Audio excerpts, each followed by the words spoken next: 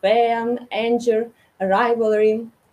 These are primary factors behind our decisions and actions.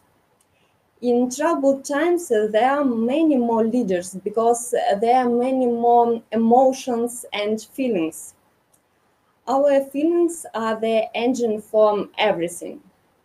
Neurophysiology will confirm that neurotransmitters, as the invisible side of our emotions, affect the rate of brain activity, the strength of impulse transmissions, and so on. What does it have to leadership? The most direct. Know yourself. Know your desires. Be in harmony with yourself. Maintain emotional well-being, and then your inner fire will be brighter than any outer flame.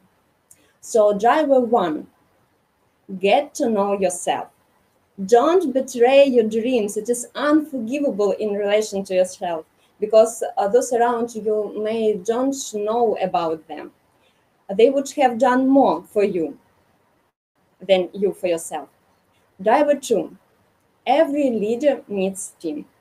Leadership, for my opinion, is the best way to interact. Leadership means to lead. The main thing is not forget to join hands. This is smart innovation leadership in turbulent times. Let's hold our hands tightly on the way to a common goal. Whatever external factors handle me, I will never let go of a friend hand, for sure. I give you my hands on an interesting, challenging, long journey to innovation for world well-being. Are you with us? Thank you.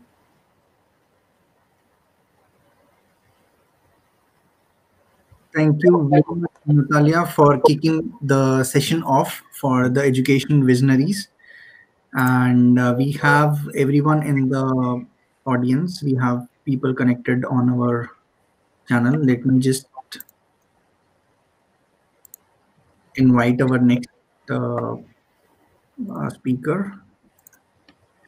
Dimitri, you are here.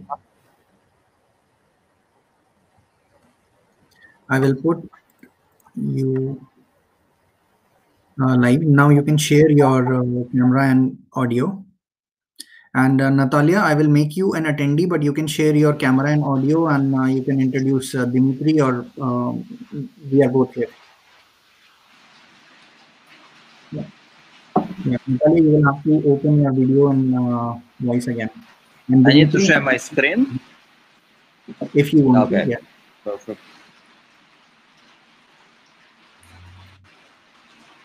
So let me just make a quick introduction on Dimitri, who will be talking about the university needs from private sector. So connecting from the corporate session, now moving into the academia, we want to hear, what universities would need from corporate sector to enable a better, transition of the student from the academy to the industry. So So I cannot share my screen, it seems. on the left, you have access to panel. Yeah, but Yes, I I will. can't do it with Firefox. Yeah, try it again, please. I try to log in from another browser No, because try Firefox doesn't to. allow me. Okay, you can do that. Firefox should allow you because Natalia's screen was sharing, so you were probably not able to share because of that. If you try it now, okay.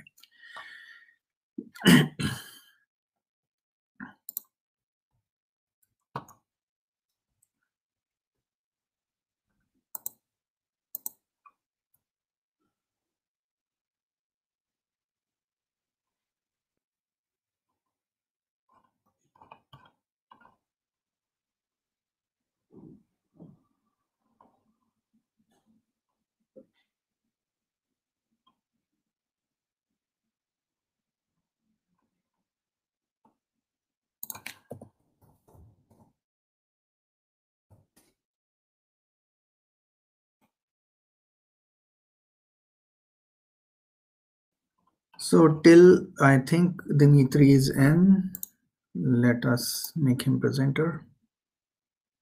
Dmitri, you can share your audio and video. Yes.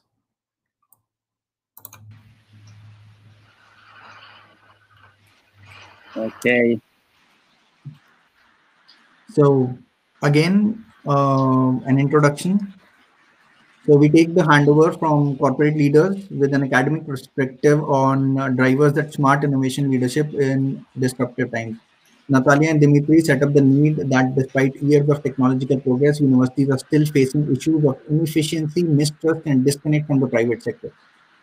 So the demand for that is going to be presented with in this next talk.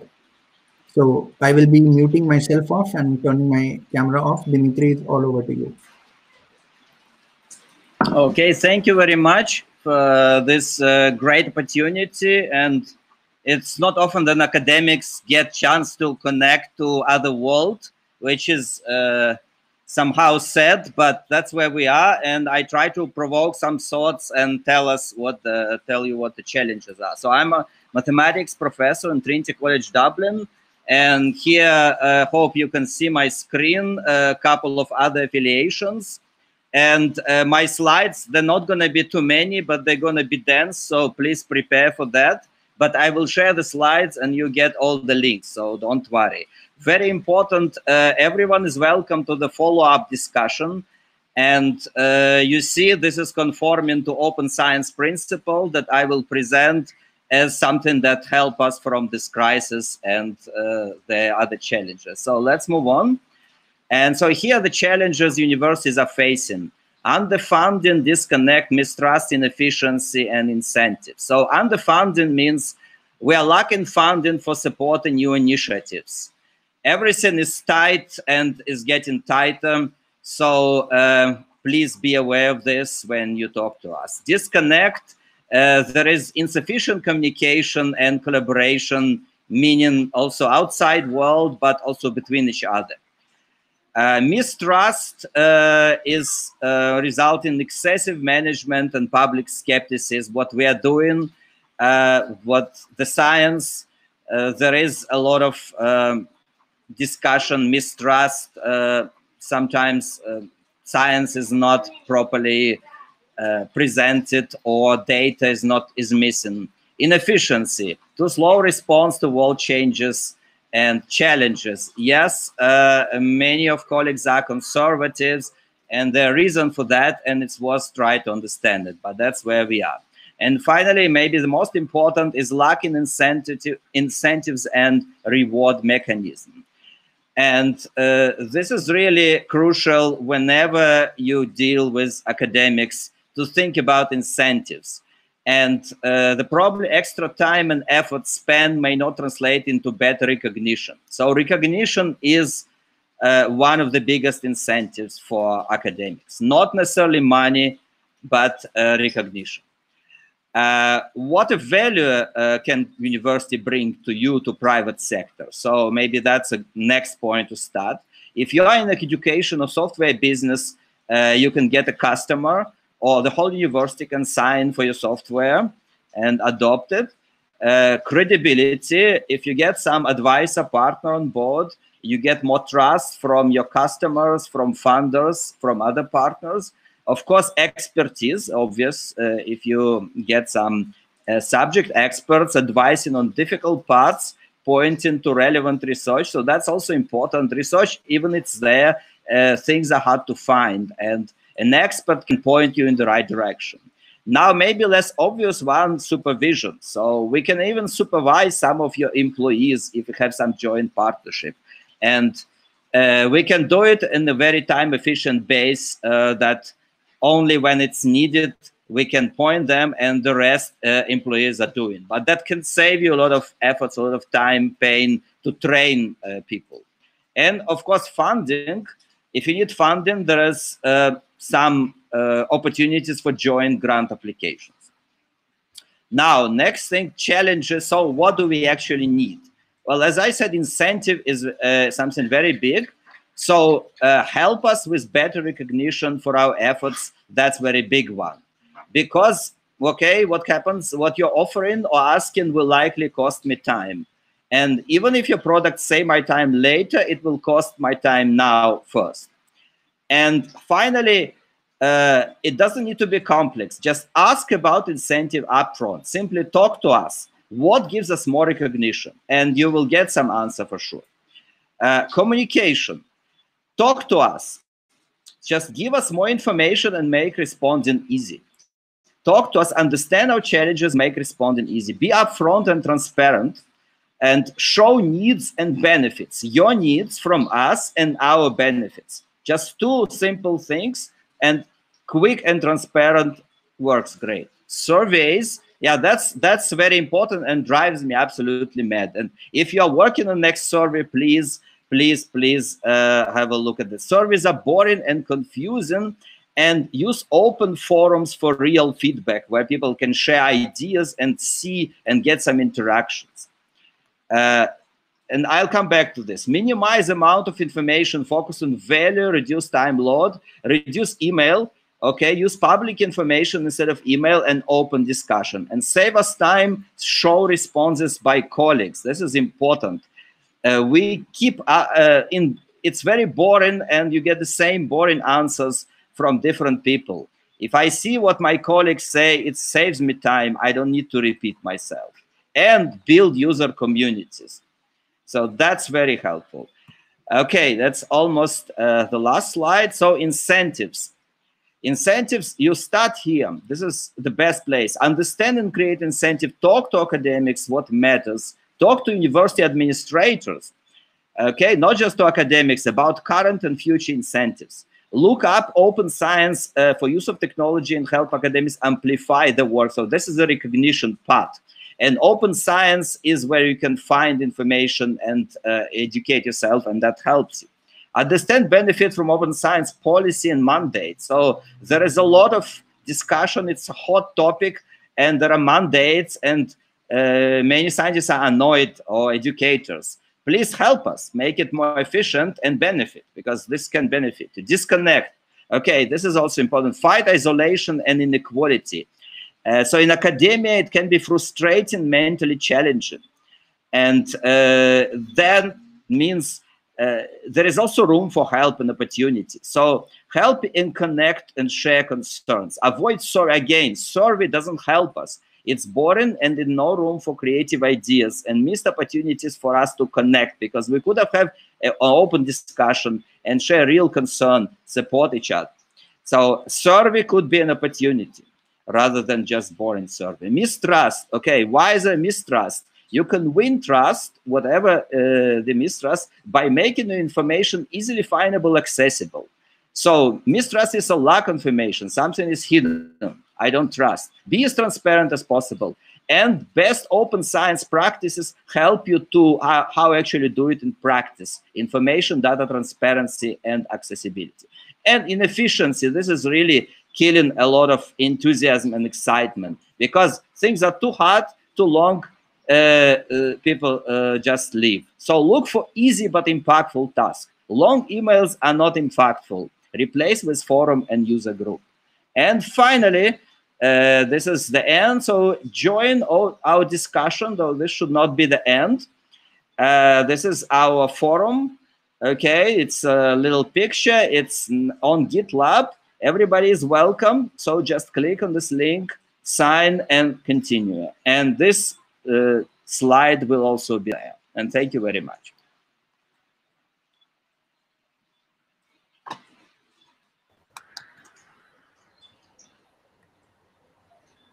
Thank you, Dmitri. I think your speech will be very useful for academics and for private sectors to make some algorithm to act, to real act. Thank you very much. Thank you very much, Dmitri. Yeah, I'm a mathematician, so I suppose that's the way we function. But yeah, I hope it gives some perspective from another world. So we have Ekaterina coming next, and Dmitri, thank you again for attending and speaking about the things. I'm very sure that the people who are listening and the corporates that have attended the session, they will take some notes. And if you have any connections that, or if you need any kind of connections with the people who spoke today, because they are the industry leaders and they have the network of the clients or the people that they are interacting with, please reach us out with any of the needs, and if we can help you with some softwares like the offers that we got today from the corporates, both from Dinergy and PeopleTree and the other showcases that are happening parallelly, we can probably help you. I'd love to connect to make it more efficient. I would invite everyone to simply present their product on our forum. And yes. We can have a great interaction. You get some great audience, a lot of academics, a lot of open science advocates, and you get a lot of feedback there. Yeah. And please share. I would appreciate to share my slides so people find all the information. Yes. But also share at LinkedIn. Yes. So thank you, and I will make you an attendee now, and I will pass the control to Ekaterina. Okay, thank you very much.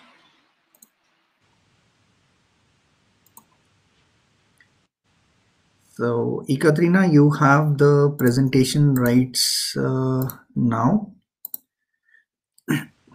Yes. First of all, hello. Yeah, give me a moment to introduce you, and then we can go ahead. Yeah. Or if Nataliia wants to do that, she probably knows you much better. But let me see. Or I can do myself, because I also prepared a couple of words about myself and what I'm doing. Perfect. So your speaking topic is role of a teacher in adopting technology in education. There is a very good reason why we put you, right in the beginning, so that the transition goes from explaining what is the need, then what is happening, and then we go on to some detailed solutions which will be presenting their own particular topics. So I will just go out of the room, and the video is all yours. Fantastic. Once again, thank you very much for inviting me to this very interesting event, to this fantastic panel with a lot of distinguished speakers. My name is Ekaterina Tsaranok. I'm the founder of the Modern Education and Research Institute. I will refer to it as MARY. So we are based in Brussels, in the heart of the European Union, and we are one of the premier establishments dedicated to modernizing and innovating in the ever-changing field of education. Our focus is primarily aimed at contributing to the modernization of the teaching profession and the adaptation of mostly university teaching staff and administration to those changes. This is mainly achieved by conducting research, organizing educational programs, along with scientific conferences. Our members consist of universities and individual professors from the countries of Central Asia and Eastern Partnership countries, as well as Russia. Besides working on behalf of our members, MARY officially represents 2 universities from Central Asia in the European Union. And despite the geographic distance, those universities are full-fledged actors in the global academic process. So the universities are Lev Nikolaevich Gumilev Eurasian National University and Central Kazakhstan Academy, so both of them are from Kazakhstan. We represent our universities in meetings organized by numerous European institutions in Brussels, by university associations and other academic partners, where we monitor developments in the field of higher education, in the education policy of the European Union, funding programs. We search for prospective partners for our universities and sow the seeds of cooperation agreements. Our research shows that integration of technology into teaching and learning is one of the main trends taking place in education around the whole world. There are, of course, many reasons why technology is finding itself and will continue to find itself more intensely and readily in our classrooms. Firstly, the global social impact of a rapid technological change requires integration of technology in the higher education curricula. And it is needed at least to close the digital divide, digital gap, and to link learning outcomes with the demands of employers from industries whose production and management processes were automated already long ago. Secondly, technology will help alleviate an ever-increasing financial burden, since obtaining a higher education has become a massive and universal endeavor. And there are still a lot of countries, especially in the European Union, where education is free of charge and demand for it is growing. The third reason that I would like to mention is the following. Technology contributes to the growing internationalization of higher education. For example, communication with foreign partners became easier with the creation of Google Translate. Now it is not necessary for a manager of the international department to have a native level of a foreign language, although for sure it remains a great advantage. Fourthly,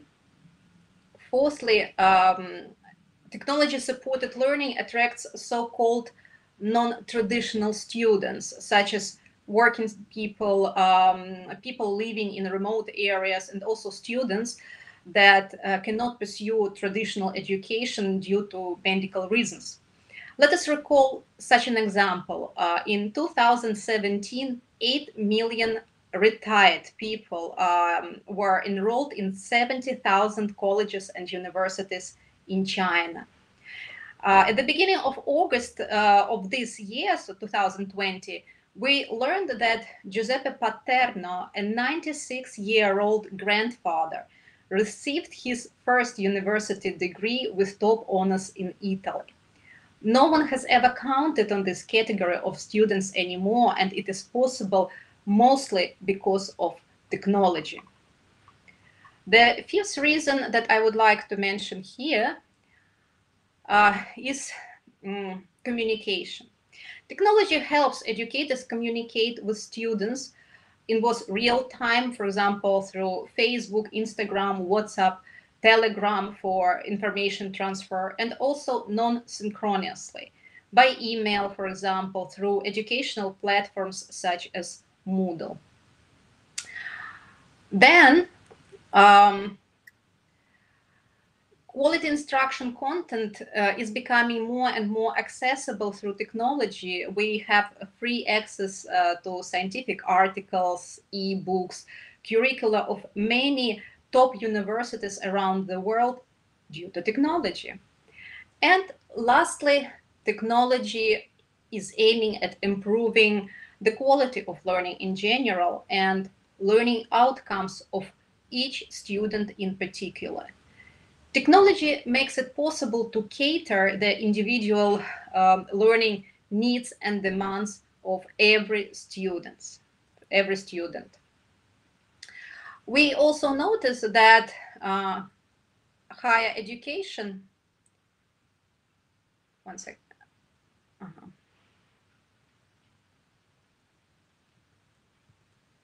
So somehow I cannot get to my next slide.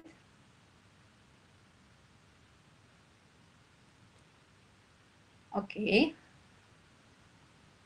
So anyway, so we also notice that higher education institutions are integrating technology into administrative processes as well into teaching at a much slower pace than other industries, and yet with higher expectations.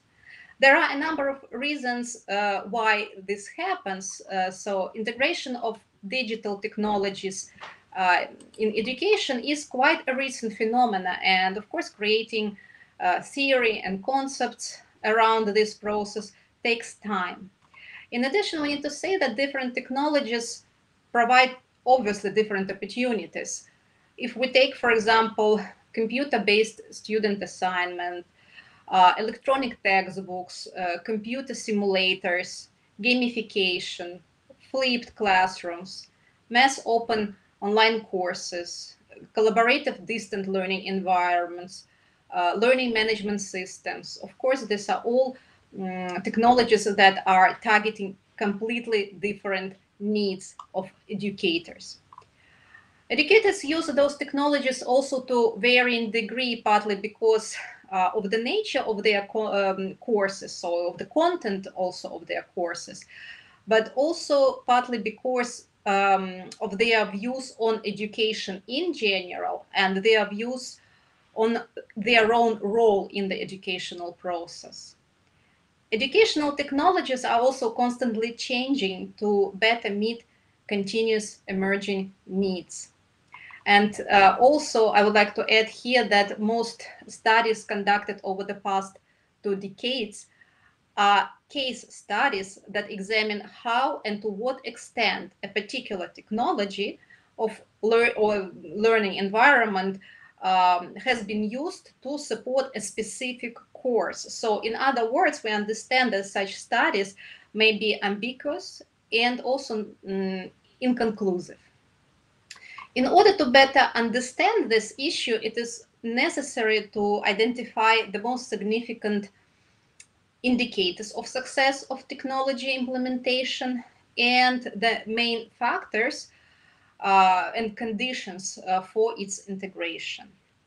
And despite governments and institutions adopt unified educational policies and mechanisms, integration of technology still depends on many factors.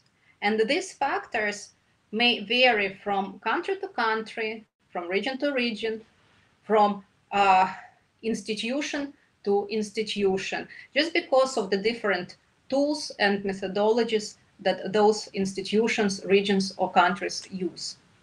Nevertheless, a number of success indicators can be still identified, and they go beyond the specific conditions of application of this or that technology.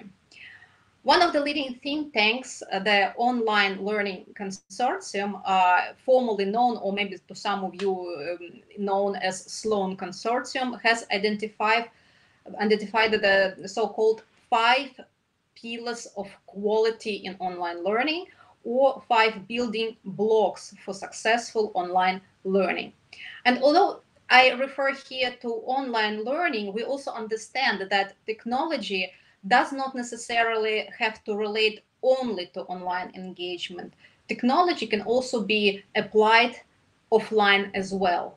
So those indicators that were identified are learning efficiency, access, scale, teacher satisfaction, and of course, student satisfaction.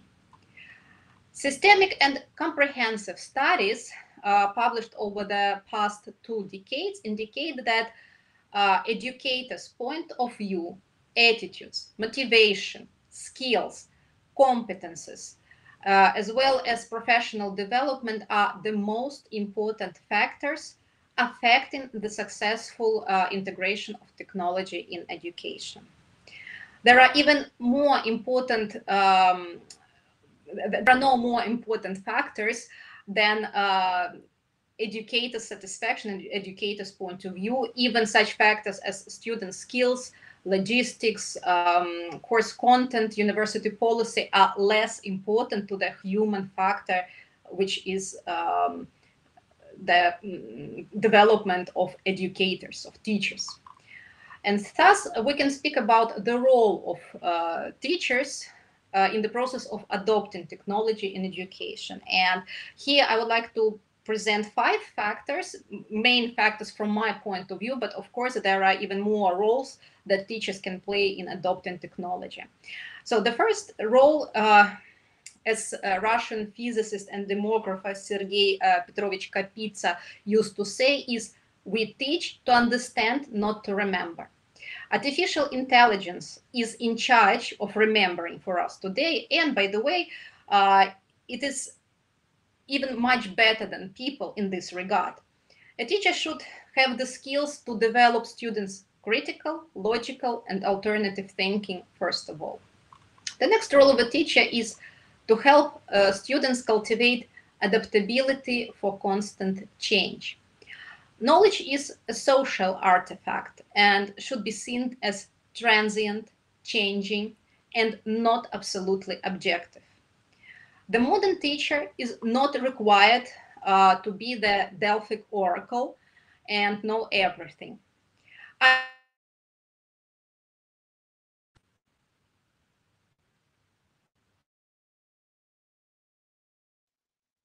think we lost Ekaterina. I will make her a presenter again. Ekaterina, if you can hear me, you. Yes, I'm back again. Sorry, I Yeah. think there was a technical problem at a certain point.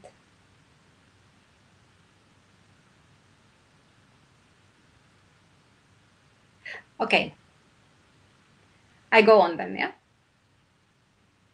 So I was talking about the second role of a teacher, which is help students cultivate adaptability for constant change. And I wanted to describe one meeting that I had in the business school IES in Barcelona, when I coordinated a group of professors who came to this business school to have a program of professional development. So we encountered Professor Connor Neal, who is a star professor, absolutely star. But besides teaching, Professor Neal also has a couple of private businesses. So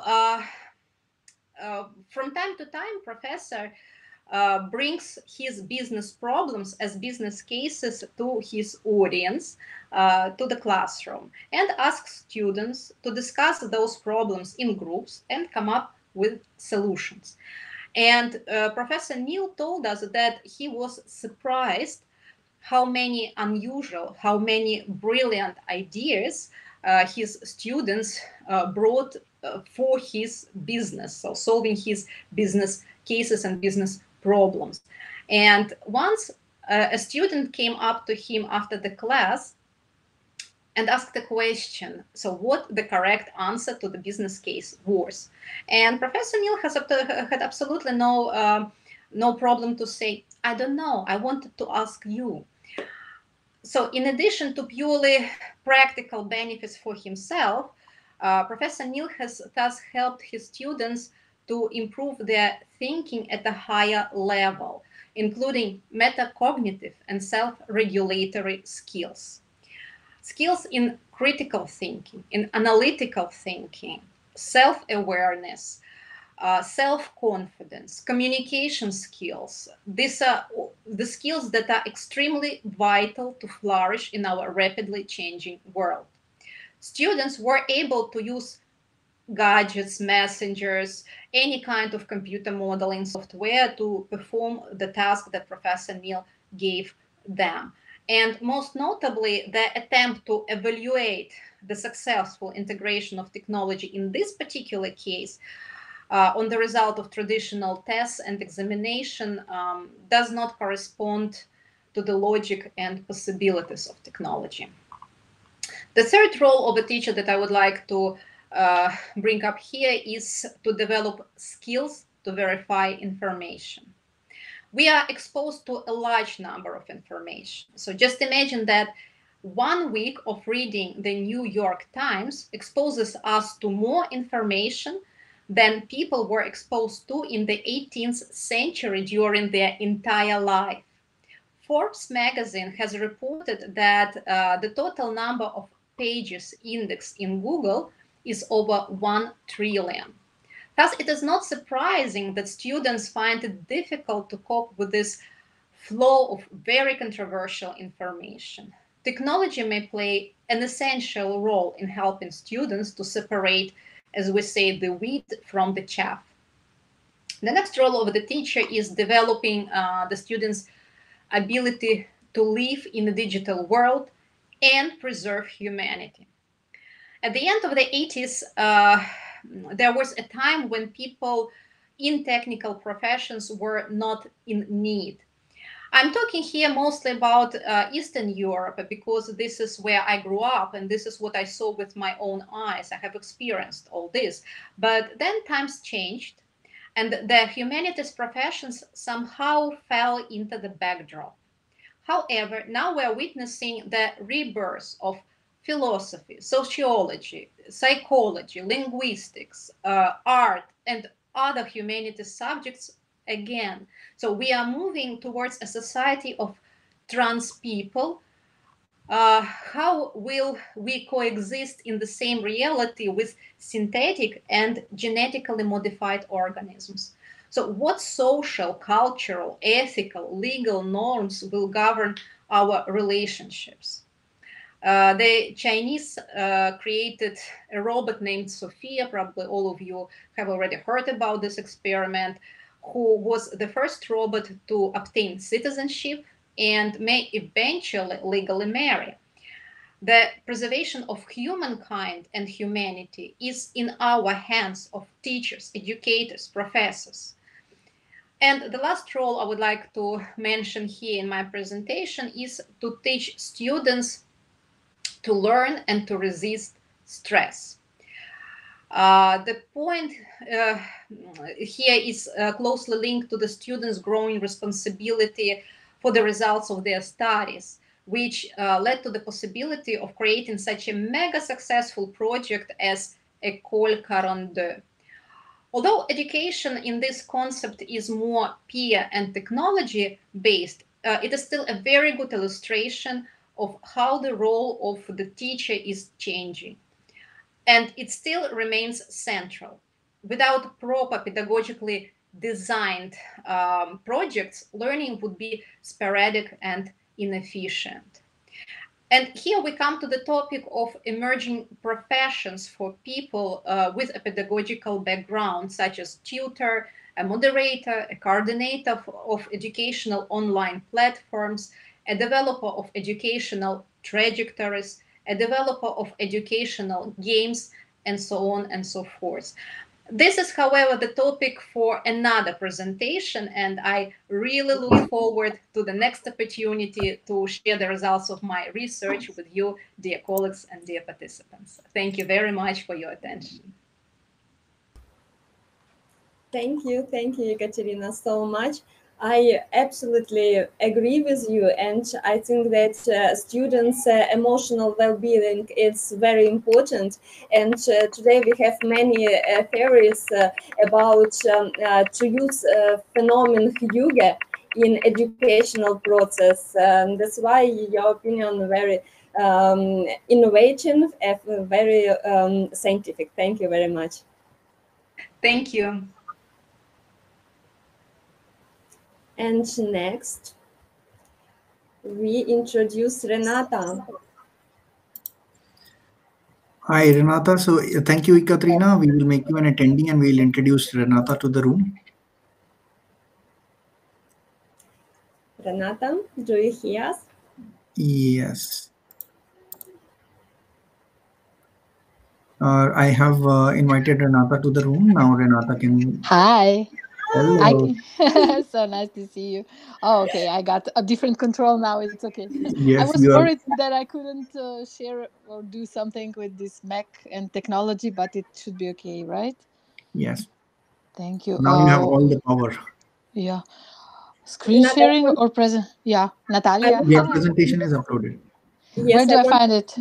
Renata is assistant Please. professor and postdoc generalist with many specialties, bring us to a specific collaboration tool that inspire distance learning participants and adaptation from stressful transition to distance learning, to distance pedagogy and online tools. Thank you very much. We are waiting. Yeah, it's a pleasure. I was happy when you invited me. Thank you very much, Natalia. And this is just one of many enjoyable, let's say, collaborations that we started. I cannot even imagine how nice. I even have you cited somewhere there in the presentation. You will see. Okay. Congratulations for the event. It's so professionally organized and so everything is like fluent. There is even no, even though you mentioned surprises, there's, I don't know, on your side, but on this side it looks perfect. Congratulations on that. Yeah, the domain where I could share my thoughts is appropriate. So I'm happy that I was given a chance to think and contemplate something and present it, articulate it, let's say, because one of the classes that I'm teaching to students is change management, actually. And we always say change. What do we mean? It's adapting to change, okay, but what if you want to initiate, enforce change towards positive something? And then it's twofold. We had to adapt because it was disruptive, pandemic, and the pandemic was disruptive and disturbant. Disruptive in innovation means something positive, but here it was a punctuation of an equilibrium, and then we had to situate ourselves, and eventually in time things mature and we can initiate and take it in a positive direction. Even in complexity theory, in complex adaptive systems, the new reconfigured setup is different. Hopefully it will be different towards better. That's why I set my title here, initiating positive after adapting to the negative change. I would like to ask you all not to do it, but to think what it would mean if you had to change the room and continue having this conference and summit. If you had to go to the other room, think a little bit. I'm taking the computer. I need my charger. The internet is not so good. The cable needs to be adjusted. I have to restart. Oh my God, this happened. Oh, the chair is not so good. The babies are somewhere, etc., etc. So that's just one small movement from here to there, and let alone all these big complex turbulences that were happening, especially recently. So that's something that I would like to invoke. It's uncomfortable, it's a shock, not many people would like to experience it, but then eventually time comes when we get the ideas, have the fruitful system, and start going upwards. And that's what we should try to do as humanity. I will try to go to the next slide. It's going. Briefly about me, Nataliia introduced me, and the presentation is available. There are all links. And finally, in my life, I managed to make a one-pager of my CV or something profile. So here is the LinkedIn. Here is everything, my affiliations, my work, my voluntary things, everything, all in one. So whoever is interested, feel free to look into it. Many of my colleagues also mentioned, so you will hear many concepts similar to what has been spoken. I will try to take a little bit different perspective, but in principle, we are all going there. It's not something like an intelligence that needs to be now developed and activated in our students, in our learners, in ourselves, and in this ecosystem that you are all designing and working towards. Because it's not just factual. Now it's also applicable. Now it's also reasoning. Now it's also iterative. You don't know the future. You cannot just plan it. You have to adapt, etc., etc. So many of the words are the same, I know. But what kind of intelligence? Meaning understanding and intuitively using and utilizing what is given in technology terms, economical, social, political, cultural, and that's all necessary with the learners so far. And we have to say, because it's not given, also Ekaterina said previously, nothing is given anymore. It can be, we have to know how to learn, find it, learn it, apply it, but then unlearn it and relearn it with different perspective or with different configuration. And that's why these references are valid for the next, let's say, for the future. Another perspective that I would like to point out is that has to be taken is the big picture. So it's a complex issue. Higher education or any medicine or healthcare, any system is complex. Here we are taking the educational system, and these are the latest references from coming from European Commission and UNICEF. So even if we put the development of the learners in the center, we will be able to see that it's so many entities and stakeholders and relations that are in the game in order for things to be functional. Imagine if they are unmotivated and unwilling to do so, if they are reluctant or scared. So under the assumption that everybody wants to, it's still questionable whether we will achieve positive impact and improve our lives, let alone if many are discouraged, stressed, unmotivated, disengaged, etc., etc. And here we are mentioning authorities, ministries, faculties, universities, aside from the main learners and teachers and professors and researchers and science, NGOs, local community, parents, guardians, the entire educational system and all the changes that are happening. And one good structure that was in these latest publications was the direct, let's say, stakeholders and concerns are coming around the school leadership, legislation, managing the distance and the blended learning that I will speak again later, the role of the teachers and their competences and conditions, learners, the assessment of the learners is a big issue, well-being, coping, tolerance, acceptance, collaboration, school community, and quality assurance. So many things just dropped here, and that can branch out into and go in depth pretty much. What were the biggest challenges so far? Lack of preparation time. Yeah, we don't have the time. We don't know. Nobody taught us. But actually, it was the ones who were giving practicing the blended learning aspects. So the hybrid between online and offline, in person and virtual, those are the ones that did develop, and we can turn to them for some good practices. So it's not that we have to design everything from scratch. It's just that they weren't so vocal or present, or as now when we are redesigning the educational systems and the future prospects, let's say. The teacher learner isolation. So one of the business communication and the communication issues is to close your communication, whether it's by nodding or pupils or students sleeping in their chairs or whatever is happening. You have to know it, and now you don't. There is a screen or a photo or nothing, just the initials. So this isolation needs to be specifically tackled, and the need for effective pedagogical approaches, instructional design, whatever we call it. It's different, it's not the same. So that's why we have to go in depth in novel solutions in these directions. I will show two of the things that are coming from my, let's say, my science that I'm trying to promote and incorporate. And all of them look like this, Nataliia knows it. Systems, diagrams of roles and accountabilities with the primary purpose here and roles, and they are populated by different people or subsets or subsystems of people. And actually, this is something that was happening. We worked with my colleague, Professor Salamovska, in this direction for blended learning, and actually before the pandemic, 2 years before the pandemic, and it was a combination of Moodle, so we can call it a distance learning platform, where we asynchronously but also synchronously combine and put the materials, assignments, communicate bidirectionally, but from any time, any device, any place, and in own pace and time.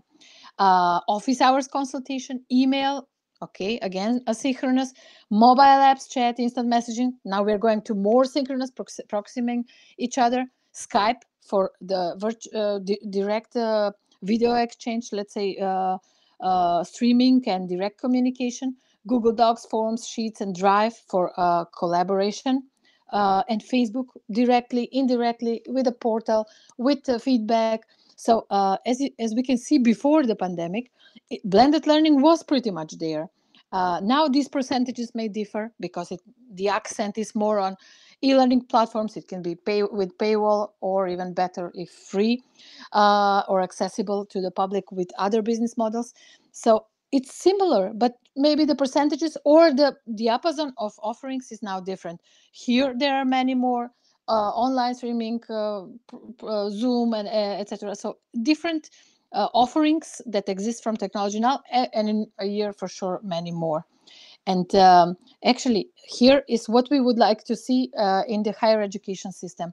This is the primary purpose, and it is to achieve applicable, theoretical, and practical quality academic knowledge, skills, and competencies. So it's an outcome. It's not an output. It's not just giving lectures. It's achieving this practical academic knowledge, and with proper quality and with proper theory.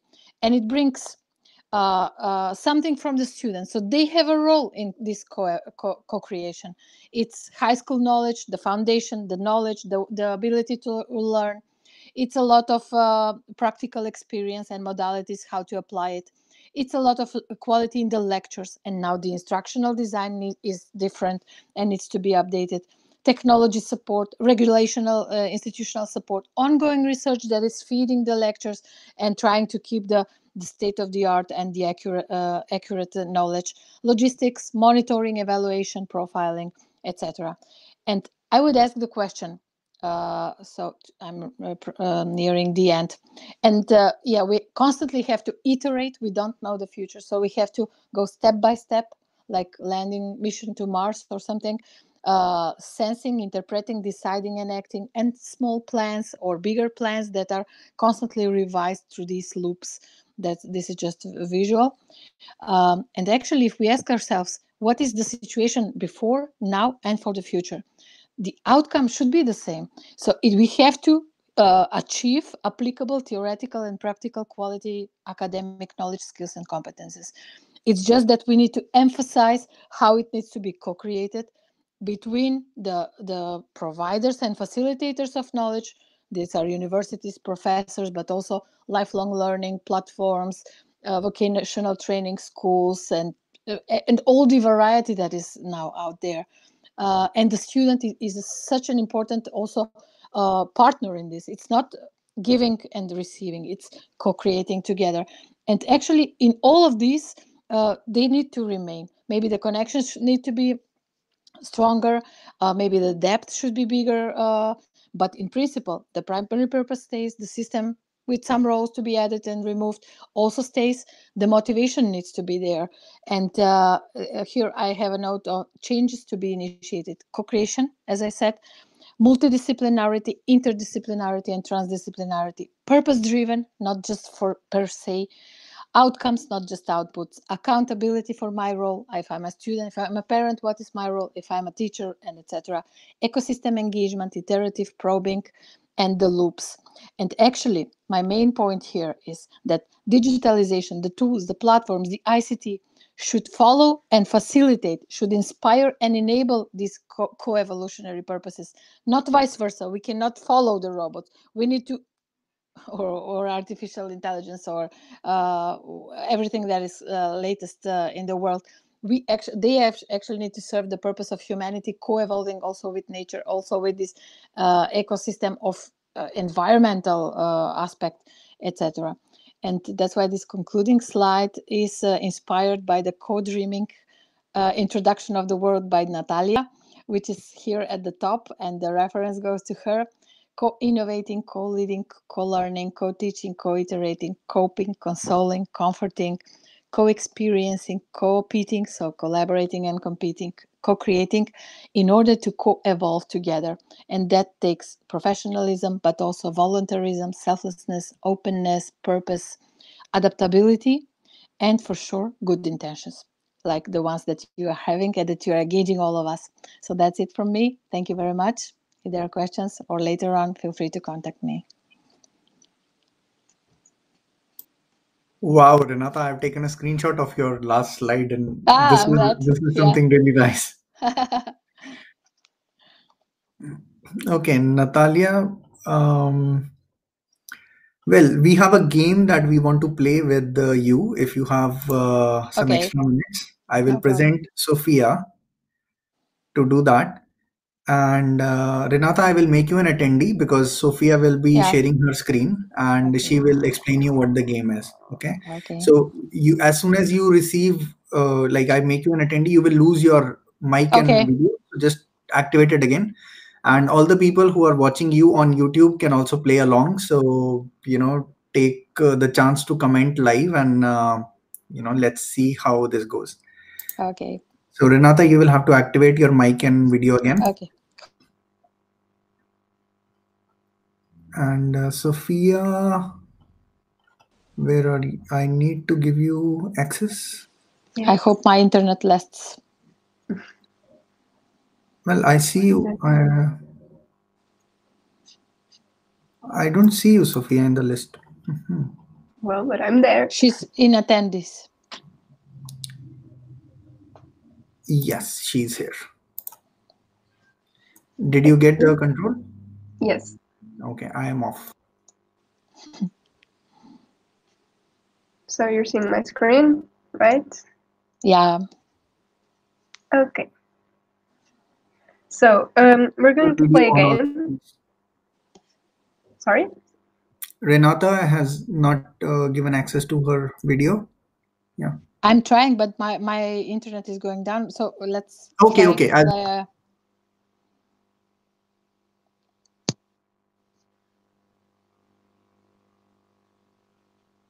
I can hear you. It's okay. We can start if you want. Oh, okay, okay. Yeah.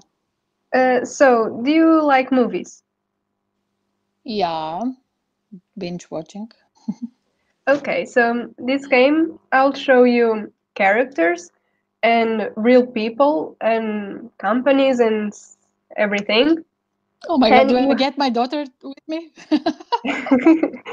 And you have to guess who is the oldest. Okay? Who is the what? Oldest. Oh my God. Not okay, younger. Okay. Oldest. Yeah. So we'll start with, I think, an easy one. Frank Sinatra and Batman. Okay. Who do you think? Frank Sinatra and Batman. Frank Sinatra, Batman. Have no idea. I'll show the answers in the Frank end. Sinatra. Okay, Sinatra, let's say. Okay. Cinderella and Trump. Cinderella, the Disney movie. Yeah, okay. Cinderella, the Disney movie. Oh, okay. Oh, with Trump. Oh my God. Yeah, okay. Let's go with Cinderella. Cinderella. And Shrek and Harry Potter, both first movies. The first movies.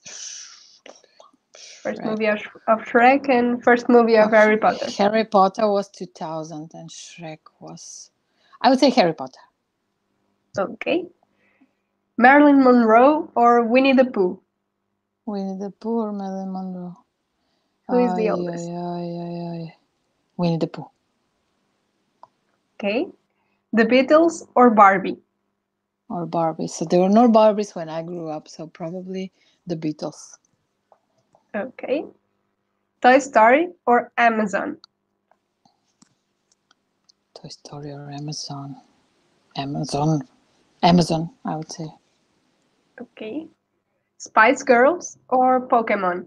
Pokemon, Spice Girls for sure. If you wanna be my lover, you gotta need to be my friend. Spider-Man or Pink Panther? The Marvel Comics. Okay, Spider-Man probably. Spider-Man. Minecraft or the movie Avatar? Minecraft or Avatar. Minecraft. It's these other games that are played. I know. I think Minecraft. Okay, so are you ready to know the answers? Oh. Okay. Yes. So the yellow ones were the oldest. And what is my score? Okay, Frank Sinatra. I said that, right? I think so, yeah. You said Cinderella. It was Donald Trump. Yeah. I changed my mind during, but okay. Okay. You said Harry Potter. It's Shrek. 2001. Oh, come on. It's months. You shouldn't have done with months. I was pretty close. Okay. You said Marilyn Monroe, I believe. I don't remember what. Yeah, me too. I think. It's we need 1 year. Oh, come on. You have to give me credit for a year or months. Yeah. Okay. The Beatles and Barbie.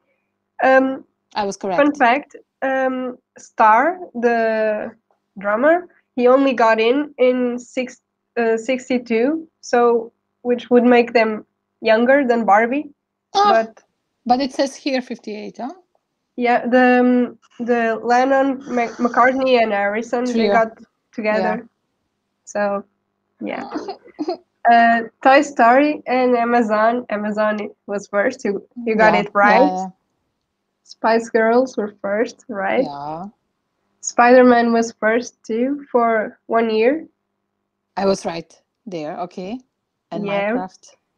Minecraft again, a matter of months. In months. Okay. And And that's it. Yay! It was such a fun. I had to. I should have taken my daughter. She was advised me for something. Okay. Yeah. Thank you. It was a pleasurable experience. Yay! I'm glad you like it. Okay. Thank you, Renata, very much. Yeah, Thank my you. pleasure. Thank you, Nataliia, for inviting me. Congratulations on the great work. Thank you. Ciao. Thank you. And next, our speaker is Andrea.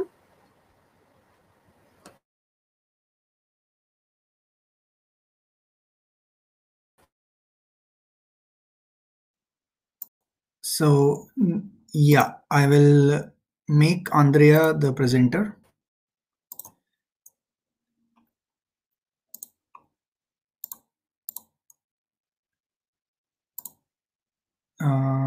And I will make Sofia back. Okay. So, Andrea, if you are there, you can just a moment.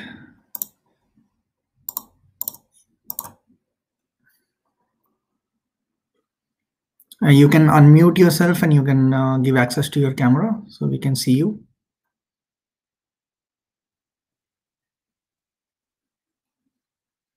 Hello, do you hear me? Okay, can you hear me? Okay, I hope my internet connection will maintain the connection since I'm on holiday. Actually, I'm on Sardinia.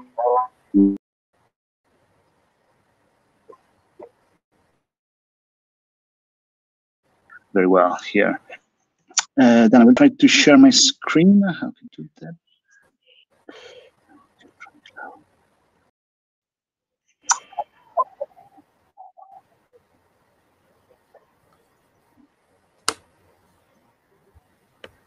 Can I present Andrea?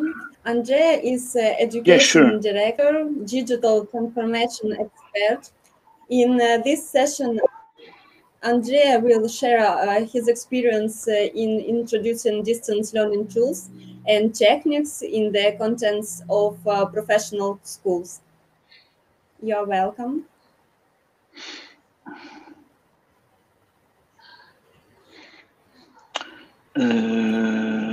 Okay, here it is.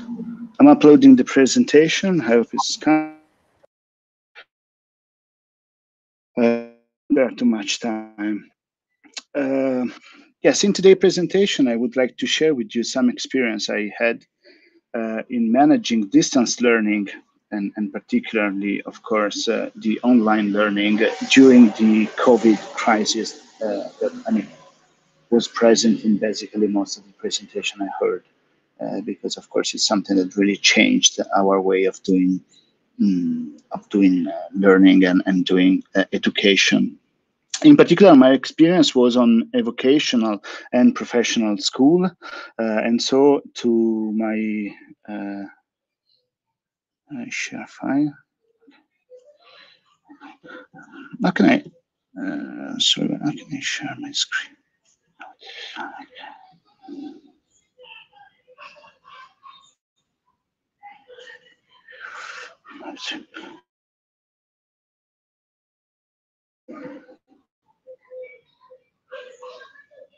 Oh, yeah. Okay.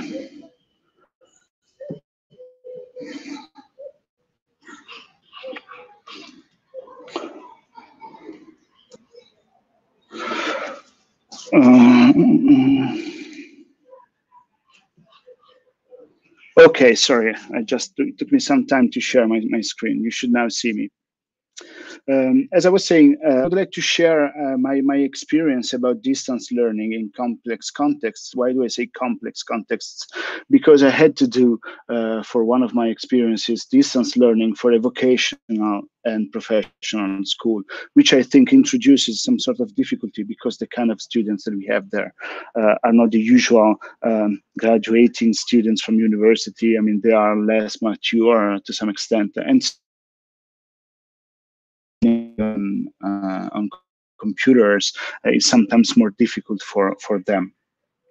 A few words about me. When COVID came in Italy, where I live, I was actually doing three things together. I was participating to the organization of courses for different education subjects, schools and universities, like the vocational and professional school I will talk about. Then I was teaching AI and computer science into two university courses, and I was also studying for a master. So actually, I was a student. I was let's say engaged with education at all levels, as an administrator, as a teacher, and as a student. And so I had the opportunity to see what distance learning and online learning means on all these fields of application. To Given this experience, I will share some thoughts in my presentation. So the cause, the situation that started anything, as you for sure know, is the situation about the COVID coronavirus pandemic that we had this year, that brought some sanitary disposition that limits strongly the possibility of meeting in person with people, and so of course created some disruption into education. To my understanding, for me, the path that we all followed during this crisis is typical of the so-called hero's journey. We all started as the hero in most of the stories that we know in the ordinary world, the so-called known world, the upper side of this cycle. We were doing lessons and education, and we were teaching in traditional ways in classrooms was ordinary and somehow steady. We were not doing something completely different from what we have done before. Then something happened. I mean, we did not have the possibility to refuse the call or somehow to being helped by a mentor, but we had an event, the outspread of the coronavirus and the sanitary dispositions that made us cross the threshold and made us come into an unknown world where all education should be moved online, should be moved on IT platforms, and should happen synchronously or asynchronously on, let's say, different means of communication. In this path in the unknown world, we had a lot of enemies, we had a lot of difficulties, we had to overtake a lot of problems. And I mean,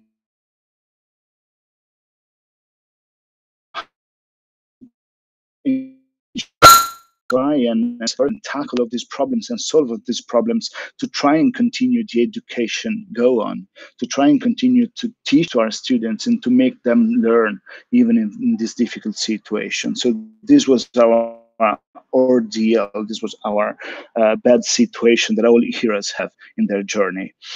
If we managed to solve this problem, we got some rewards, we got some good results, but then we also started a road back to the known world that after this path will no more be like the world that we left at the very beginning. So we know that we are not over yet with COVID, unfortunately, and we have second waves happening or likely to happen in the near future. But yet, if we look in the future, probably COVID will be back in the past. New world, we will have a new situation, and we as heroes need somehow to guarantee that the new situation, the new equilibrium will be better than the first equilibrium where we started.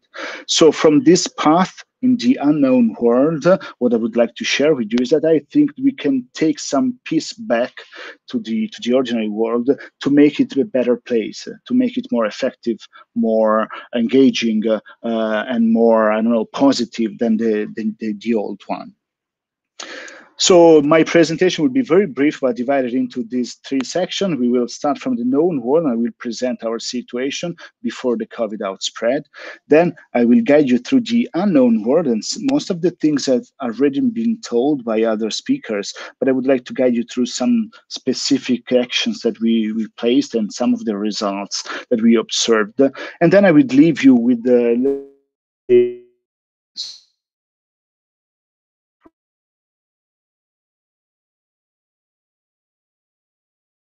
in the world, in the ordinary world, after the crisis, so to make it better than it was at the very beginning.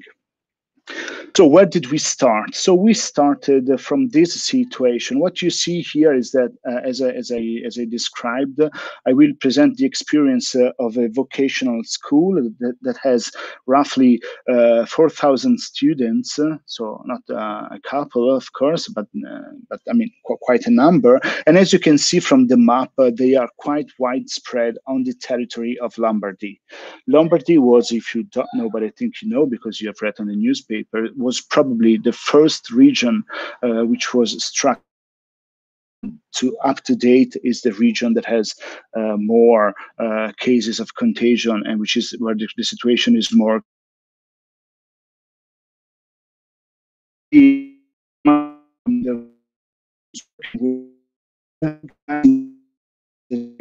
and size of the is the number of students that we have in different locations. So the goal was to somehow react to the crisis, making all these courses continue in all the situation, all the places, without having the possibility of keeping contact with students, a physical contact with students, and also, engaging with one of the most critical situation about the COVID infection in Europe. The other difficulty that we had, that I anticipated, is that my organization was organizing, was dealing with vocational and professional courses. This means that some of the students do study electronics and technology, but others study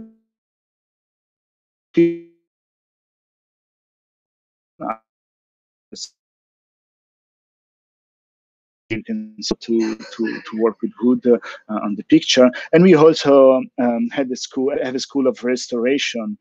So making a restoration of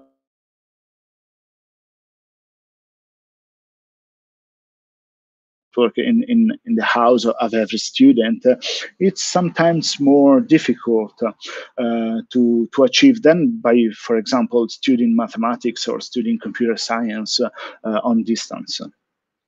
The students that we have to deal with are students of professional courses, and this implies that most of them have low familiarity with technology. They are more, let's say, handy people, and they do not use very much computers, telephones, and things like that.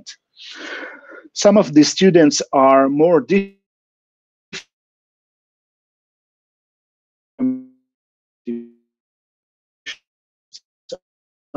students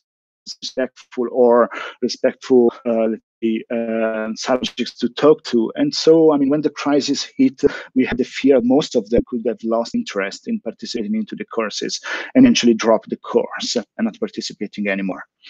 And then, of course, as I already somehow anticipated, we had to deal with a very practical learning subjects. So crafting the woods, cooking some dishes. And in Italy, we take cooking very seriously, or doing some restoration of artworks. And this is something which is not easily doable over the internet, on Skype, on Zoom, or whatever technology you would like to use. So in this situation, we had COVID, and so we had the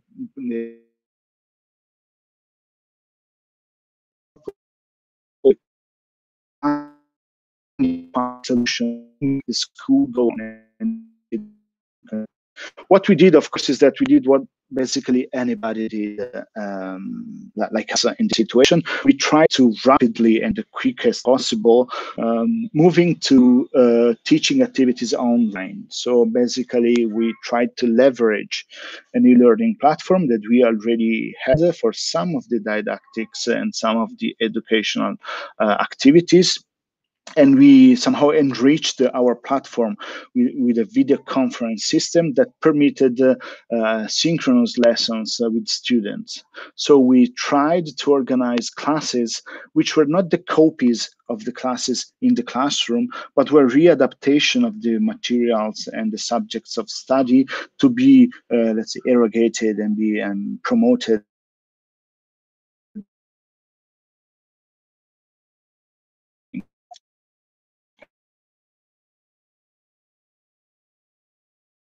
of implementing a system to evaluate the results of the education that we did. So basically, we need to find a way to make exam online. We are in Italy, so basically we are not very much used to doing many tests at the end of the learning paths. So when we have exams, usually they are not in the form of tests, while online platforms do implement very well exams to be submitted to students. So we need to find ways to make the exams online using the tools that we had, the forms and let's say test-like situations where we tried to be more discursive and having exams more similar to the one that we had to tackle was how to be sure that students were not copying or were not suggested by someone else during the examinations. So we wanted to be sure that during the exams, the students could prove their abilities, their own abilities, and not abilities of someone else. And so all of this situation created difficulties and created complex situations for the education to continue. And I mean, to me, let's say the main actors that managed to overtake the situations in a positive way were actually the teachers. The teachers were the key elements, the real heroes, as I said before in my first slide, that helped tackling all the problems of this online learning situation and made this situation positive. The beginning. It's not what we planned to be doing since the very beginning. Yet teacher, when started to implement these new ways of teaching, at the very beginning they were very positive, so they were very engaged and they really wanted to start doing things online, even if they probably never did something similar before that. But they tried to use the new technologies and online technologies to make the learning continue. They also, of course, had some difficulties. One of the main difficulties that they had was already mentioned by other speakers, was, let's say, the feeling of being speaking to themselves. So when you do an online lesson like I'm doing right now, I am speaking, but I do not see all of you in face. I do not have a, let's say, a sense of the classroom.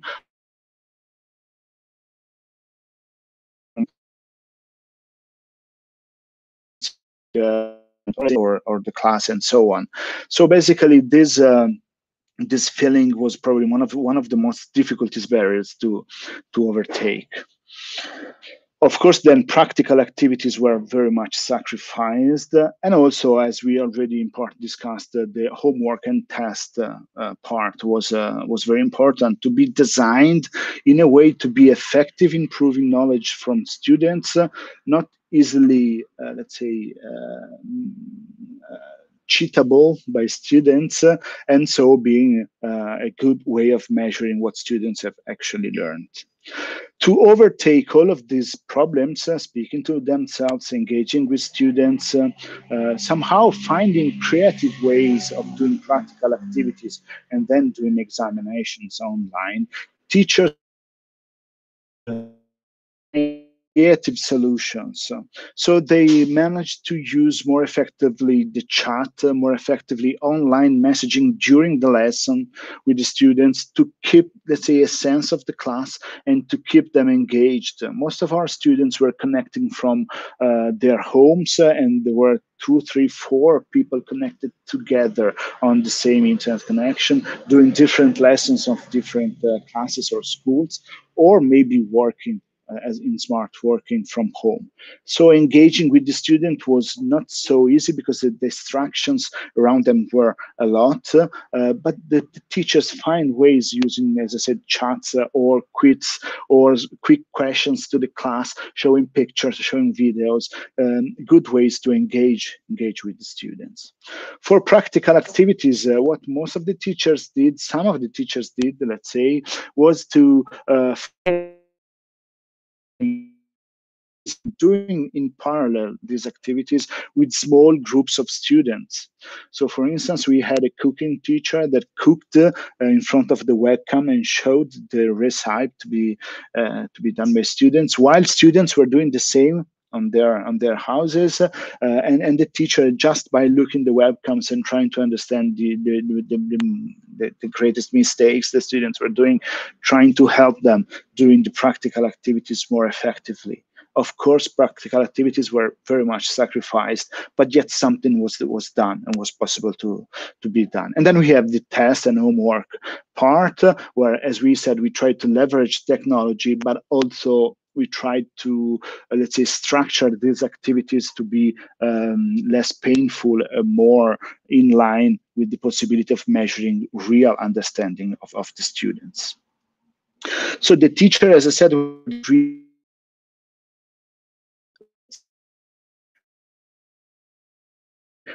thought it was important to support them.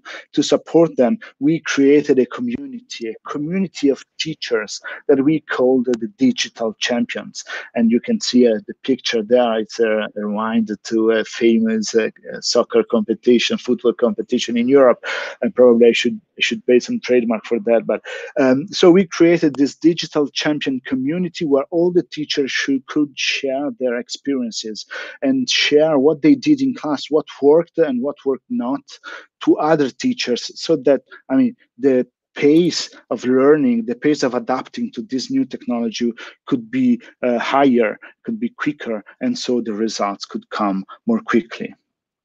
So this element, the digital champion community, was probably one of the most effective organizational solutions that we implemented.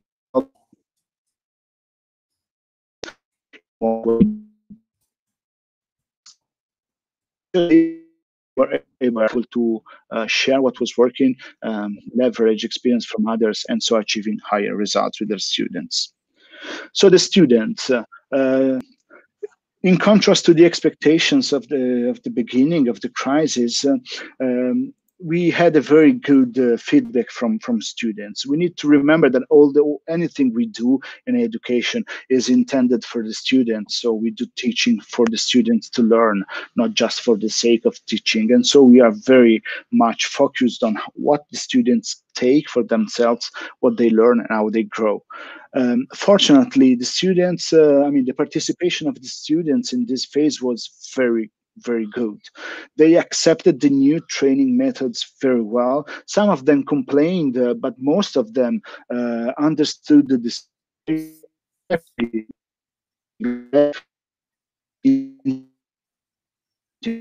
suspending the education completely.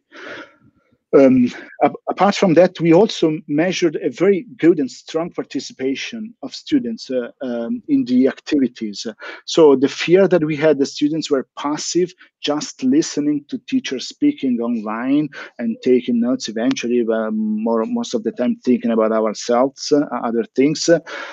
This was not the case. The chat and all these direct message and direct interactions were able to provide a very good participation of students in the activities, and some of the students, the more shy students, participated more to the classroom activities than they usually do in physical presence, because probably they felt less judged, they felt less disturbing writing a line in the chat instead of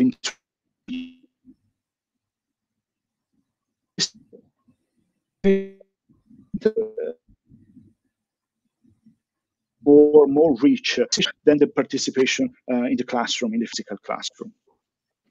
Then, of course, the students were more. Voice is breaking a bit. Your connection seems not to be poor, but just one more minute, please. Thank you. Okay. Yes. And then, of course, the students were very young and, let's say, digital natives, and so they easily used the technological tools. So in this context, so what's the thing that we bring apart, we take back? So the results are good. We were able to continue education. You can see some charts here that show the number of hours and numbers of activities that we had online, and they grew. And as you can see from the pie chart, we also had students coming from any kind of device.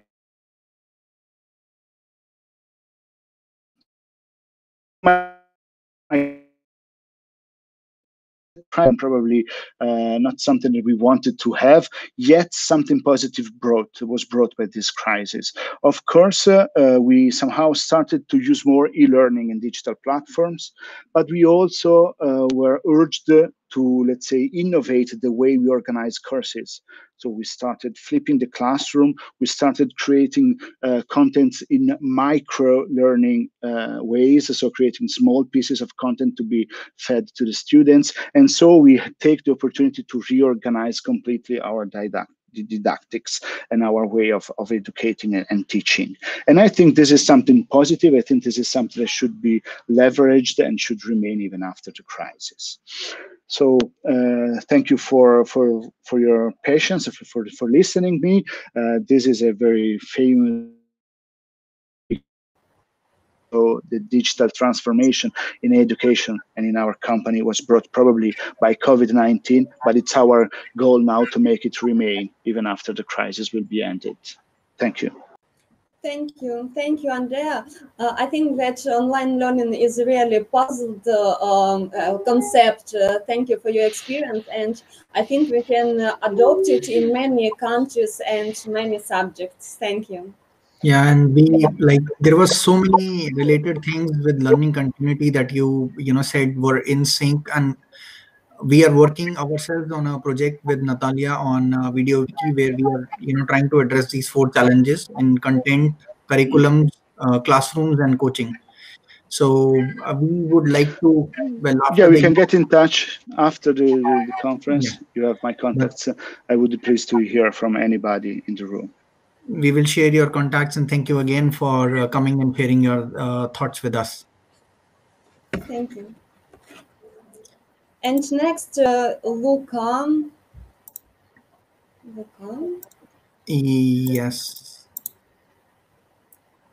Luca, I have given you the presenter rights. Hello. Hello. Yeah. Can you hear me? Hello. Yes, hello. Okay. And can you see me? Yes. Yeah. Okay. I will try to share my screen as well as the others, screen sharing.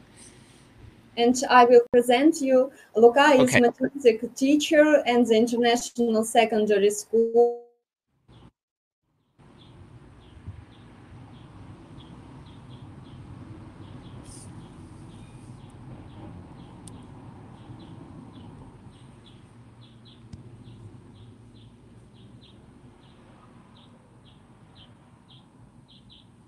Lost Nataliia. I was afraid it was me. But no.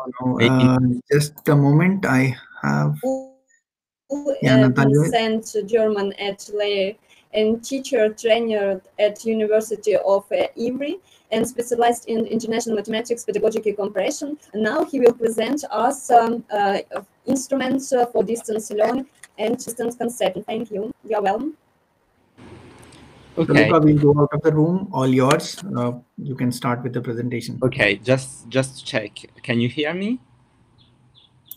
Can you hear me? Yes. Okay, and do you see my presentation? Yes, we see your presentation. We see you too. Okay, this is perfect. Okay, so hello everybody, and thank you very much for your invitation. I'm really glad to be here today and share experiences and questions with you. I think I will go in the same direction as Andrea and Renata before me, asking some questions about the results and improvements, and which could be the consequences of this experience, incredible experience, negative experience actually, of the COVID-19 in the world. I'm Luca Agostino. I'm math teacher in the Paris region, and I work as teacher trainer in University of Ivry. In this presentation, I will start by list the main issues for teachers during this period. I just want to be precise on the fact that I will speak about contents. I mean, I will speak about what to put inside a virtual class or a lesson in this situation. I will not speak about all logistic stuffs, which are very important. But now I'm really interested in the questions about what to put inside our lessons during lockdown. So the main problems were how to transpose the teaching expertise at distance, and to foster students' autonomy and avoid lack of motivation, in order also to keep a social link and minimize school inequalities. This was also one of the issues was how to work in a team during lockdown, and how to do an assessment. And in this sense, Andrea answered this question in a very complete way. Before to go in the details about pedagogy, let's say, just one word. There is a very important thing we have to have in mind when we speak about devices and supports for new pedagogical adventures. The law in each country is different, and we have to know that there are some softwares, platforms, etc., which are forbidden in some countries. Just an example, for instance, in France, you have a law who makes forbidden to use Google Drive with students because of data trade treatment and privacy policy, etc. So it is very important, because this could be the first point if we want to build something to be useful eventually in the new lockdown. I will try to work using hashtags or keywords if you want. So the first one are centralization, sharing, and collecting. The first point all the teachers pointed out at the end of the lockdown was the need of one unique place where students and teachers could find information. It could be something like a shared Google Drive, etc., if you can, of course. And another very nice thing to do could be a collaborative agenda, where students find day by day what they have to do in a unique place for all the topics of the day. And in the same way, we can imagine something like a grid avancement in French. You can translate it as notes table, where students are aware of what they did and what they have to do in order to be in time with homeworks. Now, if you want to go inside the class, we have to speak about interaction, diversity, and change. Andrea spoke about the idea of the virtual class, which cannot be a usual lesson as in class. We cannot imagine that the teacher speaking alone during 1, 2, 3 hours. So we have to foster the interaction of students by using devices, allowing, for example, students to write on the screen or to participate in chat, exactly as Andrea said. And other ways to do that is to send students pedagogical material, learning material done and created by the teacher, with the teacher. When I say with the teacher, I mean with the physical presence of the teacher. For example, with a video, as you can see here, or just the voice. But what is clear is that the physical presence of the teacher is important. More than that, is mandatory, because if we want students speaking, we need to give them our presence as teachers. One thing which is very interesting when we speak about distance learning is that we can work the diversity of students, and changing the support, for example, the device, etc., in order to speak to each student, to each the problems, its way to look at the topics. For example, you can imagine to do personalized tests, online tests, as a beginning of autonomous work of students, because you can imagine to ask to produce videos to students, and this is a very individual job, and it could be useful.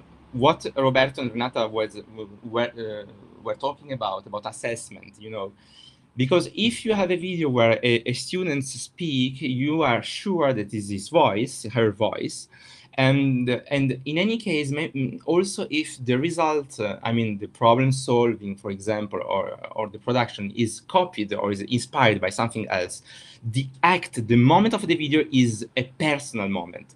So this is a very interesting way to ask students to work. Or you can use another kind of approach. For example, you have interactive maps to freely surfing, so students are free to find information inside an interactive maps or interactive internet site that you can build and you can use. Hopefully, we have a lot of very good internet sites with a lot of materials for different topics. For concerning foreign languages, we have a lot of materials online. So this depends really on the needs, on the willings of the teacher. In this sense, I speak about non-linearity of the pedagogical action, which means that we can imagine synchronous and not synchronous work. The moment of the class, the virtual class, is the synchronous moment, such as a normal class.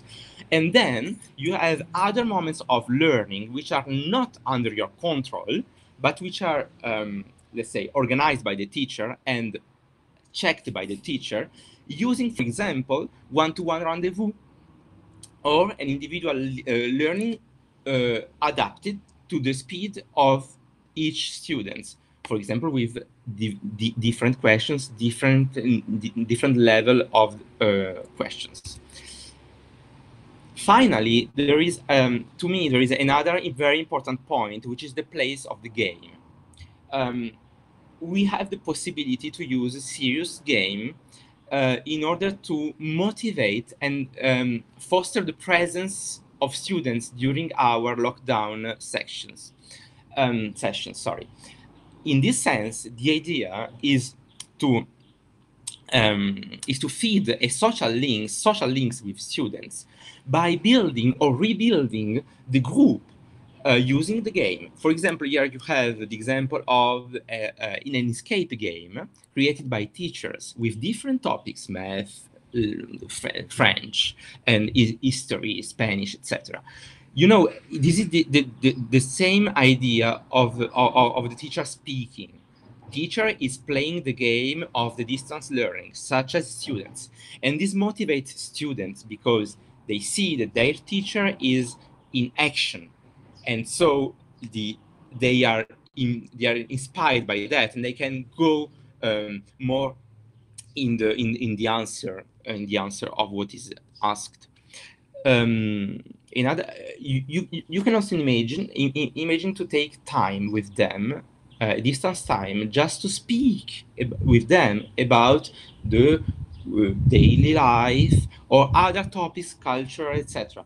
We tried an experience very interesting, because my class this year was an Erasmus Plus class, an experience of building an opera, a distance opera, let's say, about Don Juan. And so we invited a singer who gave opera lessons to students in Zoom, as you can see here. Okay, so everything is very interesting, but now what do we need? So what does a lockdown school need? The first thing is the centrality of the teacher's equipe. So the team is in order to create and keep the social link with students using a pedagogical approach based on projects. It is very important that we can build a team of teachers with around, let's say, a common project, a common cultural project. This is a point which allowed students to feel as a part of the group, and then avoid absences or lack of motivation. Then the interaction with and between students using online resources, virtual resources with a constant presence of the teachers. Synchronous and not synchronous school, as I said, with very diversity of subject and very diversity of sections. And finally, it is very important, but it becomes more logistic stuff. Simple and available digital devices. Because we have a problem of costs, of internet, of connections, of disponibility and flexibility, etc. So here is an idea of three main questions. How can we guarantee an equal access to digital support for our students? First point, because without that, we cannot imagine a distance school. How can we organize a two-way teaching? Let's say half present, half distance, in the hypothesis that we need to do that in September. Which are the interactions between students and teachers? Which are the most efficient way to test and so to follow student progresses? What about the assessment? So I think this is a very central point, because learning, we had an expertise now, teaching, we have an expertise now, but assessment is a very, very difficult point. And finally, of course, the question about logistics, I didn't speak about that, but it's a very central point. Actually, it is a point regarding directions, heads of schools. So we as if we speak about teaching and teachers, I think we have to concentrate ourselves on the contents of our lessons. But finally, I would like to leave you with a message, which is each country has a very, very specific expertise and very different schools. So we know how to do things. And maybe our question is answered by another country. Let's just see some examples. In UK, you have variable rooms, disposition, and student number. They do that. In France, you don't have that, but you have a national platform for virtual classes. With no problem about privacy and sensitive data, etc. In Italy, they are used to have a single room for a single class, avoiding movements in the school during the day. Finally, in Germany, they have moments for teacher to students rendezvous meetings, so one-to-one meetings, avoiding big groups. So you see, the idea is that, of course, we have to ask ourselves, but I think this meeting you organized today is fantastic, because it allows us to have a different regards coming from different countries, where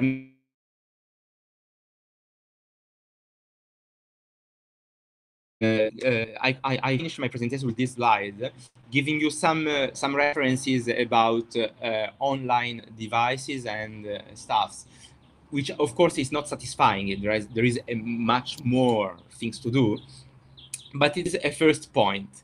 These are my contacts, and I will be very happy to exchange about this subject with you again. Thank you very much.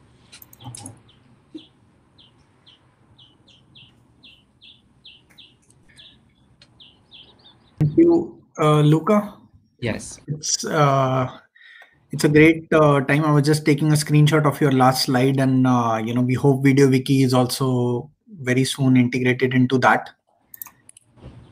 Yeah, so, but I can put my slides as available. No, we are developing it, so we would need some of your expertise in terms of understanding. As you said, that most important thing, that most of the things you have cracked down, but one thing, assessments, is something that you are planning to do that. So we are working on 4 areas. One is content, curriculums, coaching, and classrooms. So our team is developing, and I'm very, very sure they are listening to this session very very inquisitively, and we will discuss about that with you also. Okay, with So pleasure. thank you for joining us, and I present the next speaker with you, the last session of the day, which is Ionna. So Nataliia, if you can make the introduction, I will just activate her.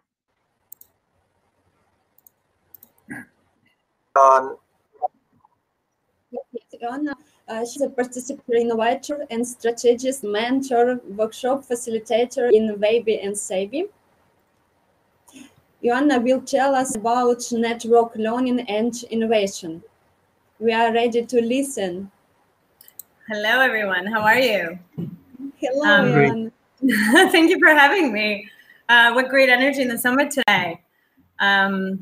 Let me just share the screen. 1 second. So you can see what I'm seeing. Yes. So whenever you are ready, we are leaving the room now.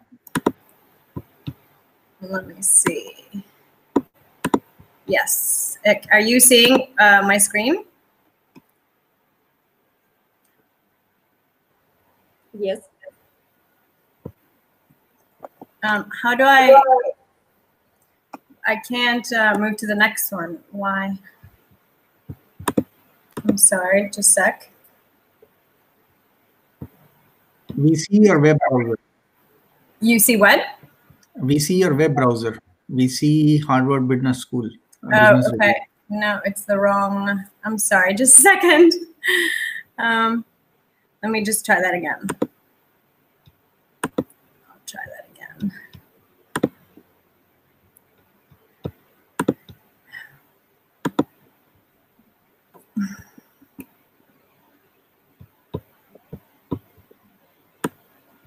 I'm sorry, just a second.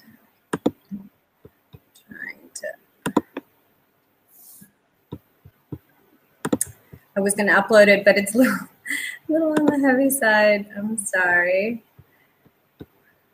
Entire screen application. Okay, I got it, I think, this time. It's the right window. Yeah, we see it, yes. But how do I move to the next slide? The question here is still, we see your PowerPoint. We do not, like, are you presenting it in full screen?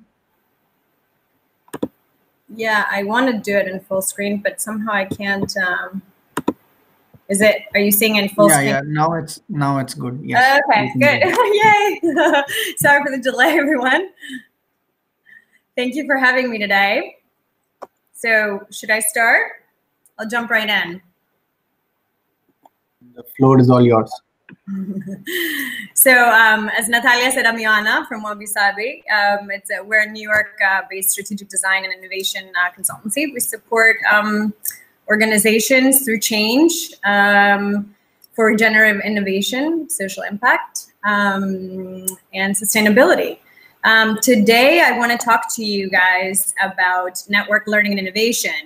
I think it fits right in with a lot of the other topics that were developed earlier today. It's an important area for us to consider. So let's jump right in, and we'll take a look at how network learning essentially is a way to reframe problems together in a group setting from different industries, having experts' perspectives to help us unpack difficult problems that we're all facing in education, in almost every area that the pandemic has touched, especially in these times of uncertainty where everything is just changing so fast. It is important to see problems as opportunities, however, for systemic change and reframe them in a new way. So my goal today is to provoke you to reframe your assumptions, your beliefs, and the way you approach problem solving. With actually a story that got me on this journey. I was talking with a friend of mine who is a mother and a public servant. And her daughter had to obviously stay home along with all the rest of the kids to do distance learning.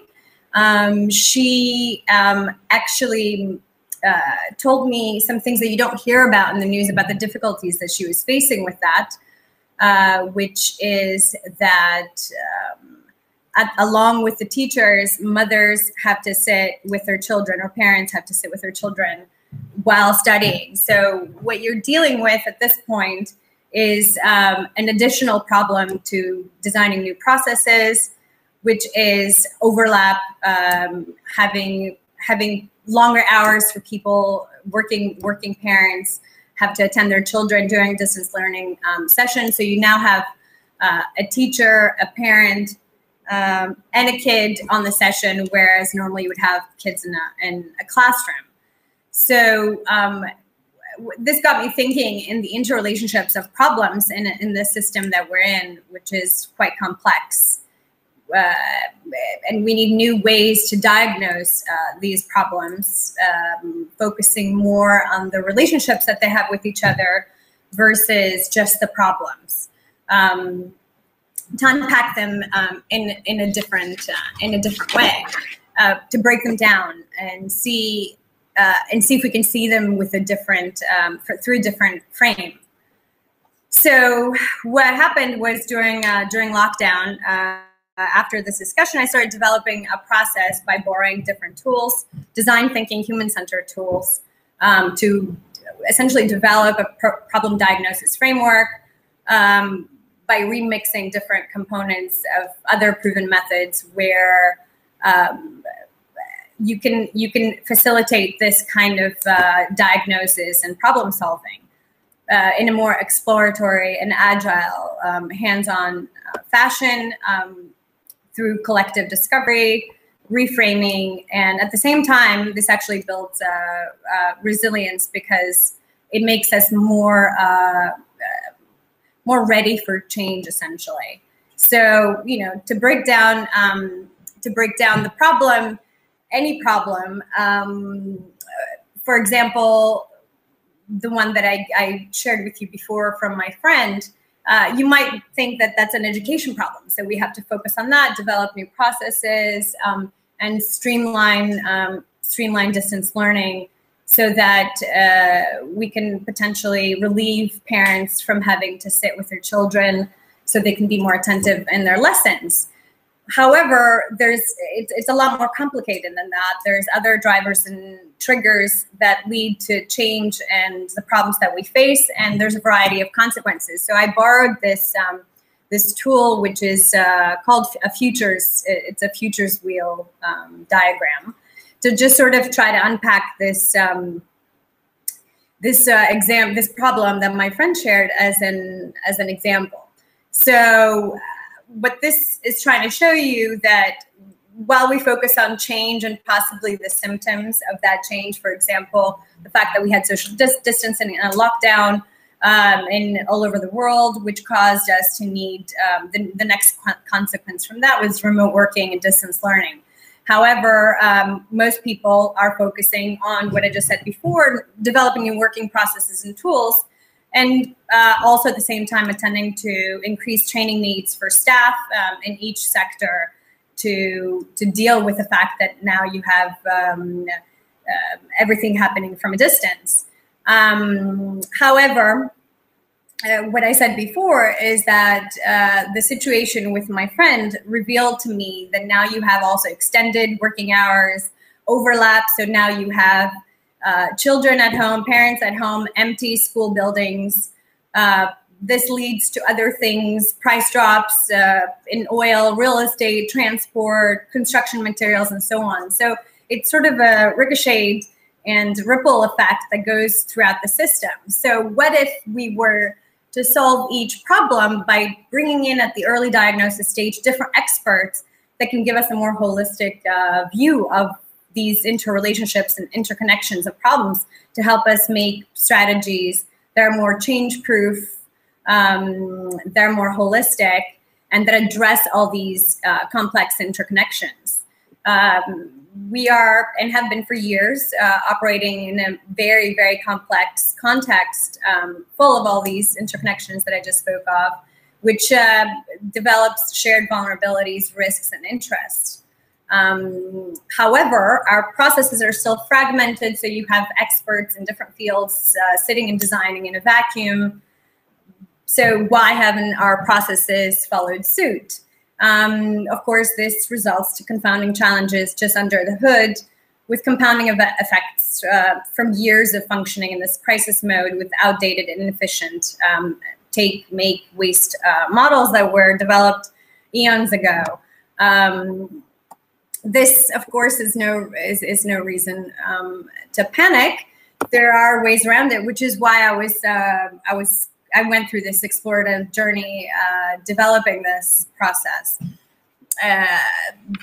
Many times when I deal with clients, I see that because of panic or being faced with complex challenges or a crisis like the one that we're in right now, they tend to function in panic mode and just sort of jump to the obvious problem to solve and sort of start designing a solution before even unpacking the problem, which is a common mistake because, as we all know, panic is never a good advisor. It leads to poor decision-making and unintended consequences. So most companies jump over the diagnosis stage right into conclusions and solving problems. What my question focus for this project that I'm working on is how might we bring experts together at the early detection stage from different fields to get these more holistic views and unpack problems by reframing them, essentially, which means that you might actually see that you're not even working on the right problem. You could be working on a different one. Or that problem might have a lot more extensions, like the example that I showed you before. And it is these relationships and extensions that result in what we all consider sudden change. It is not sudden change. It is an expression of all these interconnections over time that might be hidden, and we're not seeing them until it's too late often. So my question was, how might we break down these barriers of siloed innovation and strategic planning to tap and leverage collective wisdom to mitigate risk, growth, and pivoting costs, which is something that everyone is focused on right now in every industry, from education to corporations to governments, and develop more cross-cutting strategies that are dynamic and can help us confidently move through change and accelerate and amplify impact by working together. How could we liberate, essentially, hidden potential in change teams and boost performance in these with these processes that can bring together people from different fields, transdisciplinary expertise, to get multiple vantage points around a problem and help us solve it faster, building trust, and also building long-lasting cross-sector connections that can ultimately create shared value. You might have heard about this, or if not, I'm just trying to show you, to get you to understand a little bit better what reframing is all about. For example, imagine that you are a building owner and you have a slow elevator, and all your tenants are, really unhappy and are threatening to leave or break their leases. For example, the obvious problem in this case would be, you would assign this project to someone to solve it for you, to make the elevator faster, or install a new lift, or upgrade the motor, improve the algorithm, or something in that fashion. However, if you reframe the problem, you might find that you can do something much more cost-effective and faster, and by focusing on not the actual problem, but maybe another facet of it, like the fact that the wait is annoying. If you focus on that, that would lead you to a different problem space to solve and a different solution to design. How could you make the wait feel shorter? Maybe by putting up mirrors, maybe by having a hand sanitizer so people would have something to do. and something along those lines. That's a way you can start understanding how you can reframe problems. Now, the advantages of networked discovery, which is what my solution that I'm exploring. Ionna, just a minute more, please. Thank you. Okay. Is network discovery, as I said before, to stimulate co-creation and cross-cultivation at an early stage and have a more fluid culture of collaboration. This reveals blind spots and unforeseen obstacles and helps us better anticipate, navigate unpredictability. It's a way to better allocate your resources during the downturn, promote ownership, and a variety of other benefits. The process is like this. Essentially, you come together you select stakeholders to come together at an early stage to see your problem from different vantage points. You reframe, creating choices. Then you define by converging to come to possible solutions. Then you diverge again from a short list of possible solutions to explore to go through the development phase. So the first phase is reframe. It starts by diverging and then converging, and you repeat the process to develop and then iterate and test out your solutions in real time and real life. The idea is to look backwards, reversing the process to question the context and uncover hidden causes behind it. And if you attach what I'm working on, which is called reverse brainstorming, then which means that how could you make the problem worse, that gets you even deeper into the problem, into the anatomy of the problem, and can help you find even more exciting problem spaces to work on. It's a method you can easily apply, and I'd love to have you guys try it out. If you give the organizers of the event today your emails, I can send you as a follow-up some tools where you can try this with your colleagues, or your friends or your family, trying to reframe your own challenges by asking open-ended questions and repeatedly asking why to get to the bottom of things, essentially. Yeah, that's, because we're running out of time. That's it. Thank you very much, Ionna. In fact, your presentation has been the connection point of how we will introduce the next session of ours, which is the ecosystem builders. So the question that you posed, and I can quote you on that, like, how is innovation built in? And this is what our next session is going to be about. So I will close the screen and we jump on to the next room, open it up, and you are free to come and connect there, and we'll have a panel there. Perfect. And I will send you the presentation so you can share it with your network. Yes. Thank you. Perfect. Thank you for having me. We'll see you in the next session. Okay. Bye-bye. We'll start right now. Yeah. Bye. Bye.